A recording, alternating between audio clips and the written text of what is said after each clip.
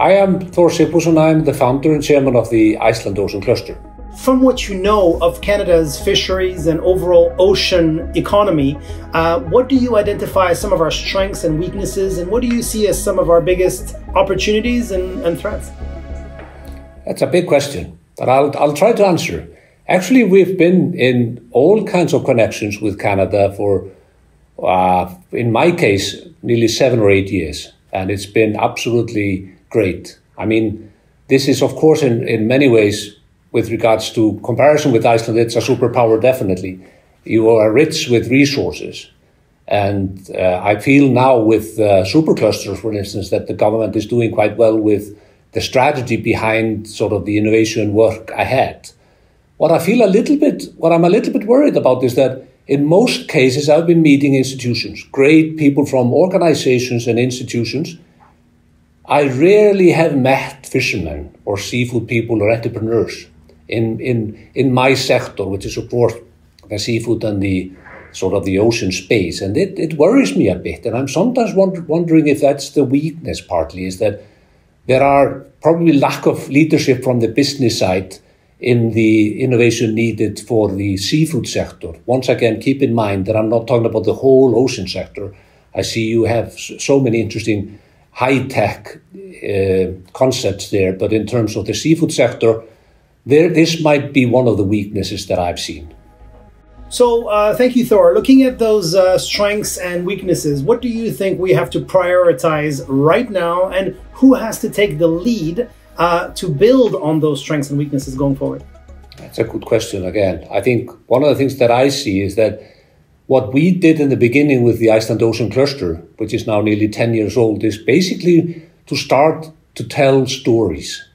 What is so amazing is that the ocean is so often forgotten that we feel that there was this need to tell the stories, the success stories. And of course, as we started to create our own success stories, we got the media very much involved, the social media as well. So I think that's a very big part of the whole thing, is to inspire the whole nation, and allow me to be a little bit pompous with that. And I think we did it, of course, in a small country like ours, but we were showing examples of how we could do it and what we were doing. And we were able to inspire people through that. I think that's one thing. I think the other thing to keep in mind, as I see it, is that the Ocean Supercluster, the Canadian one, is actually taking fairly sensible step to begin with. They are emphasizing on startups, which I like. They're emphasizing on large collaboration projects, which I think is also very sensible. The good thing about the Iceland Ocean Cluster is that, coming from a small country, we could also be emphasizing on fairly small, low-hanging fruits in local areas, fishing villages. And I think it's very important that this sort of trickles down, not only into these large global or national themes, but rather try to find ways to do it more in terms of the localities and the coastal areas. What I would like to say also is that our success comes also partly from the fact that we have lots of government grants, competitive grants, and they, in a sense, have actually led to more collaboration between companies, startups, R&D, etc.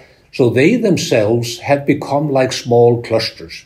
And people that I thought would never collaborate with others, as soon as the government said, we're willing to grant you money if you collaborate with others and create a little bit bigger picture, they started to collaborate, and the trust built. And the trust is the key here. We need more trust, especially in a natural resource industry like ours, where we tend to have people that are keeping these resources for themselves. I know that at a big picture level, you personally advocate for the full utilization of the fish resource to get the most value out of it. And here in Canada, it is sometimes an issue we have across other sectors, where we are known to export natural resources, not always to add value on those. And this is probably more important than ever in a tech-driven kind of world. So what changes in thinking or in practice do you think should be implemented? And what must a country like Canada do to achieve this goal of adding more value to its resources? I think what has been very valuable for us at the Iceland Ocean Cluster is to start sort of talking in the same terms as the business world, as the seafood world would do. Sometimes I felt when we started the cluster, there was this research a bit far away from the industry, and they were talking a bit differently. So we thought it was very important to bring out sort of the message of how this could actually become a real business. And I take often the fish skin economy in Iceland as an example. This is an economy that did not exist some 15, 20 years ago. There was zero value from the fish skin. We're now up to nearly $30 million in value just from the fish skin of the cod. And I think it just to show the value that we have in these proteins of the oceans, that sometimes we're kind of blinded ourselves. And I want to take a few examples if that's okay. Let's do the fish skin. So I have here just one example that I want to show you, or a few of them. So this is basically leather, fish leather. And this has actually been developing in Iceland, and now this fish skin is actually worth around $8 to $10 a piece, which is similar to the fillet. So suddenly we have a leather piece of fish skin that is actually creating similar value as the fillet itself. Then we have other products that are coming from Iceland right now, and that's basically the fish collagen. We're now setting up a factory that is going to do 3,000 metric tons of fish skin. And basically collagen is just a powder, which is good for your joints. And this is actually going to be 300 metric tons made in Iceland, worth a kilo, probably around $20 bulk, probably $70 to $100 if it's retail. Once again, remember, this is product that did not exist, and this was mostly used for dump sites in Iceland in the past. Now, actually, sadly, still in many countries, including Canada, it is not used that much. It's basically waste, to be clear. It's basically waste. One of the most popular drink in Iceland now is actually an alternative drink called collab. It's actually just a soda drink with fish in it. It may be that Icelanders are kind of weird with the whole fish thing, but at least this is becoming one of the most popular drinks now in Iceland. It tastes great. And the fact is, we're creating jobs with it as well.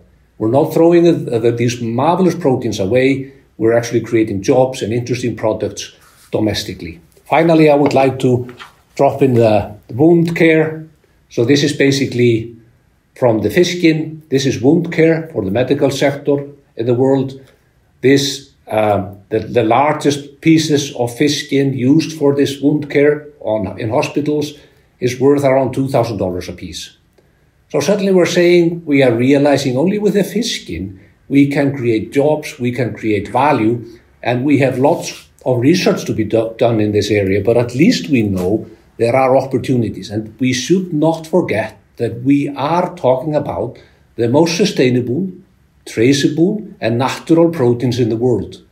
And we're still using those in large numbers for the dump sites in these countries. That's the sad part. The great part is, of course, we can change this. It does take a lot of effort to use the whole value chain to do so, but we can do it. Great, very clear answer again. We're about halfway, by the way. I was just going to do what perhaps you're doing too. I don't know, grabbing a glass. I like that. Let's do collagen. Is that one of those drinks? Yeah, it's actually quite good. You need to get it one day. When you visit, is it what you call an acquired taste? Yeah, no, it wasn't needed to be acquired taste. Actually, it's a little bit protein taste. Of course, this is very much like a protein, so there's a little bit protein taste, but it's sugar-free as well, so it's pretty good. And it's obviously changed your life completely. I mean, you've lost weight, your skin is shinier, your hair is growing faster. You get it, absolutely. Yeah. Great. Okay, I'm ready when you are for the rest of the questions. Yeah. How can Canada think broader than just one species, usually cod, and think about species-specific technologies and applications to develop, the various fisheries on all of our coasts, basically? Of course, this has to do very much with fisheries management, and I'm not sure how to answer it with regards to Canada, but at least it's very important to keep in mind that there are new resources coming in, sometimes invading species, so there needs to be a lot of research being done, and I know research is heavy on this in Canada as well. But to follow that, we need also the entrepreneurs to test new products and test new fisheries. Often these are the small fisheries that are more sort of hands-on there. We, for instance, have had much less crustacean shells than you have, and that's especially an area where many small fisheries, entrepreneurs in small fisheries are entering. So that's one point. The other point that I want to make is actually the fact that as soon as you get more demand for the byproducts of certain fish, you might actually see more interest in certain fish that is not being caught right now. It might be the roes of a certain species that has a very small fillet. It might actually be the fish skin as well. So as soon as we emphasize further the 100% utilization, we get this movement going. And I think that's what's happened in Iceland in some cases, that we're seeing some species now being caught due to the fact that when you look at the whole fish, there's more value in it than if you would just take the small fillet and throw the rest.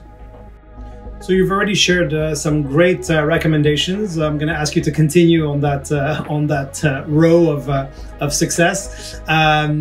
What would be your recommendation, or recommendations plural, to the leaders of Canada's ocean supercluster in order to build a strong ocean economy in the short, medium, and in the long term? I would emphasize telling the stories.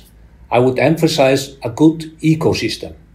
Take the whole ecosystem and look at it as a whole and try to work with that. And I think it's so important to understand also that the fishermen will never become the pharmacists. So you need to bring in new people, and they will love it, because what they worry sometimes, and I found it in the beginning when I started talking to fishermen about the nutraceutical industry, it's a completely different cup of tea. And you shouldn't be addressing this necessarily only to fishermen that have done very well in their fishing for years. You need to bring in new people. So that's the beauty of the cluster as well. And I found that to be the most important part of the cluster, to nurture this collaboration, be the matchmaker between different parts. We need a dynamic startup community. I'm really pleased to see that in various cities now around Canada, mainly, of course, what I know from is the East Coast, there are now startup communities and startups being created. I was in Halifax the other day, and I see a lot of dynamism in that area, and I could go further north, etc. So I think you have so many of the elements that are needed. Tell as many. Just absolutely go out and tell as many as you can about the successes of this and how this is changing the whole ocean economy. And finally, probably, and not least, never lose sight of the fact that the cluster will never be stronger than the leaders that are with you. And clusters will never become a government institution. They should never, because they need to have this urge to connect people. I have nothing against government institutions, but the fact is, this is different. We need business leaders, we need leaders from the startup community to get together with the research and with government, but keep them in the leadership position in the cluster. If so, you keep the dynamism. I'm sometimes asked how my mission became as it is and what we do on a daily basis. I don't come up with the ideas. It's basically from the grassroots. It's from the business world and from the startup community. And it is very important to keep not doing upside down, rather downside up with regards to how the cluster develops and the project that you're focusing on.